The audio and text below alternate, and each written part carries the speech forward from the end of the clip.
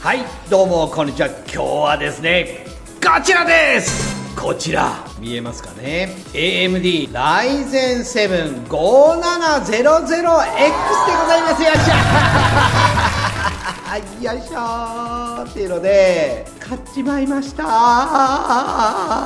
もういよいよですね、ポチポチ病が止まらなくなってしまいました。前回前々回ぐらいですかね、 GeForce の GTX1650、 これもねどっちかっていうとポチっちゃった感じなんですよね。そしてさらにはこちらアリエクスプレスの方で Ryzen7 の 5700X、 これを思わずポチってしまいました。それ以外にも実はあと4つぐらいポチってますが、まずこちらですね。やばい、ちょっと本当にやばい、やたらとポチっちゃってます。っていうのもこちらですね、アリエクスプレスで見てる時になんと価格 18,463 円で購入したんですね。よっしゃよっしゃーっていうので安いと思っちゃったんですよね。アリエクスプレス以外ではだいたい2万円は普通に超える CPU になるんじゃないかなと思うので、ちょうどね動画編集専用 PC の方でね Ryzen5 5500、 これで十分なんですが、安いやんって思ってもって思わずポチってしまったという状況です。っていうのでもう買ってしまったからつけなしゃあないということですね。とりあえずはね、せっかく買ってしまったのでこちらの CPU 動画出力専用 PC、 これに挿入してそのパワーの方を確認してみようかなというふうに思いますね。じゃあ早速やってみます。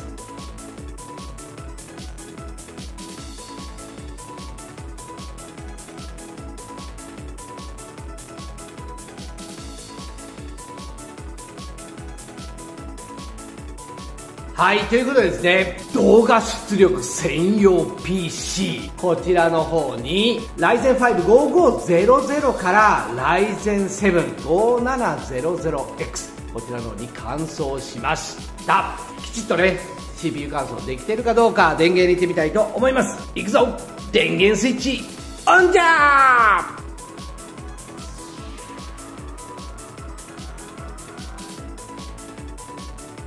おっしゃいけた。うわドキドキしたー、めっちゃ時間かかったやん。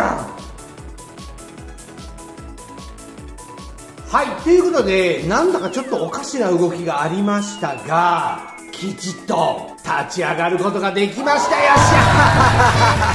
ゃよっしゃーっていうのでですね、一応細かいところ確認していこうかなと思いますね。はい、ということでですね、無事に Ryzen7 5700X、 こちらの方に CPU 換装無事に完了いたしました。よっ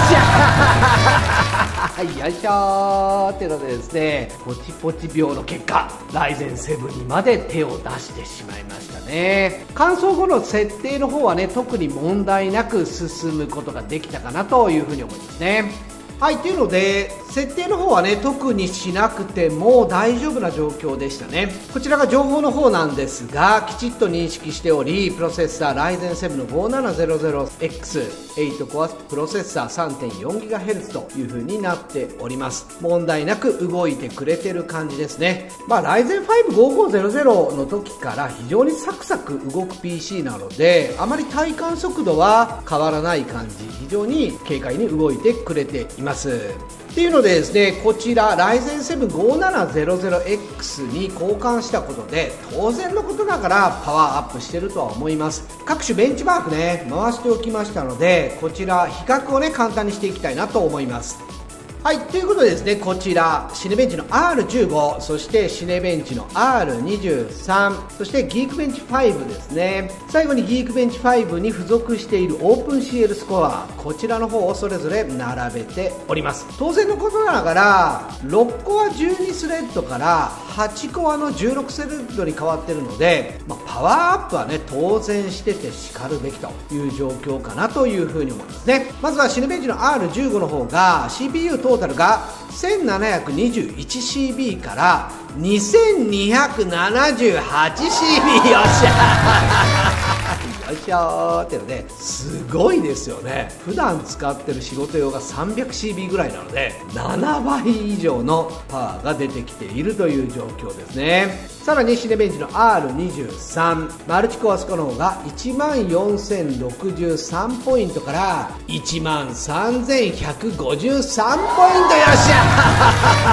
よいしょーっていうので、やはりかなりのいい結果が出てきています。シングルコアスコアの方もね、1368から1523という風に上がってますので、全体的なパワーアップという状況になるのかなという風に思いますね。はい、そして左下の方がギークベンチ5の方なんですが、ギークベンチ5の方もマルチコアスコアの方で7337、こちらが Ryzen7 の 5700X で9319ポイント。よっしゃよいしょーっていうので、まあね、めちゃくちゃパワーアップしています。やはりこちらの方もシングルコアスコアの方が1415から1628、かなりのパワーアップをしているので、トータルのマルチコア性能だけでなくシングルコア性能もかなり高いんだなというのが読み取れますよね。というので、この CPU パワーが上がったことで GPU グラフィックボードの方がですね RTX2070 スーパーを搭載してるんですが、この数値も変わってくるのかなというので一応測っておきました。結果の方が 107,214 ポイントから、これでも高いですよね、111,315 ポイントとなりました。よっしゃよ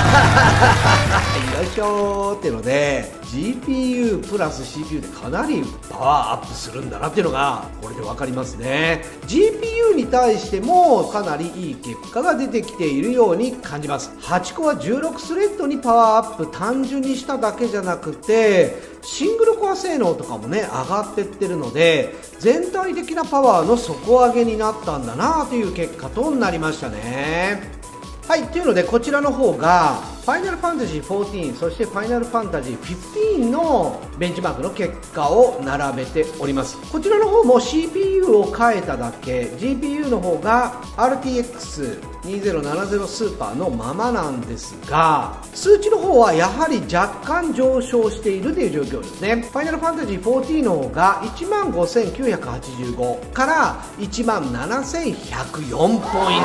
ゃよいしょーってので、いい結果がさらにいい結果になったみたいな、そんな感じですけどね。そしてファイナルファンタジー15の方も 12,873 ポイントから13,740 ポイント。よっしゃよいしょーってので、ゲームしないですけどね、ゲーミングで使うという状況になってもですね、かなりパワフルなパワーが出るんじゃないかなというふうに思います。ポチポチして失敗したかなっていうふうに思ってたんですが、数値がねこんだけ上がると、良かったのかなっていうふうに思っちゃいますね。というのでいい結果が出てきました。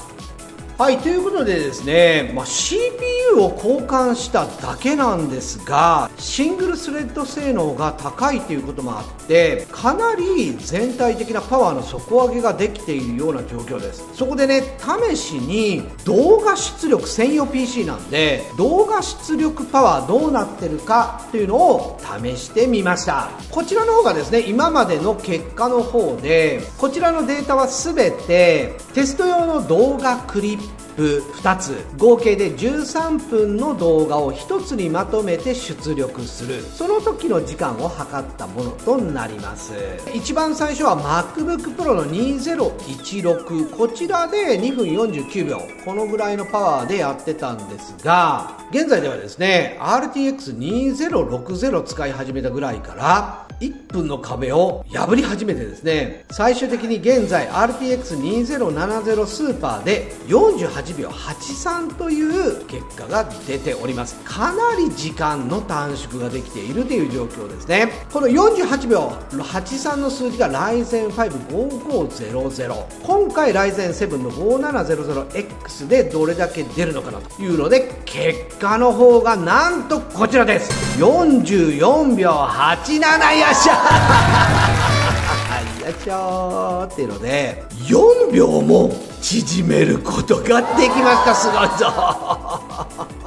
48秒83あたりからですね、もう十分だろうというふうに思ってましたが、8コア16スレッドの CPU に交換することで全体が底上げして、GPU パワーをね引き出されたのかなというふうに思いますね。結果的に非常にパワフルに動画出力ができるという状況となりました。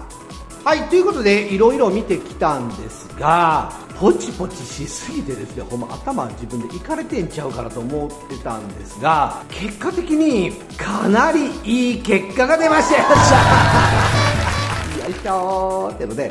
だからやめられなくなっちゃうんですよね。Ryzen5 5500で十分って思ってたんですけども、思わずポチってしまった。でも結果的にはメインのね動画出力で大きな結果が出たような気がするので、かなりいい買い物だったように思います。というので今後もですね、こちら動画出力専用 PC バリバリと使っていきたいなというふうに思いますね。というので今日はどうもありがとうございました。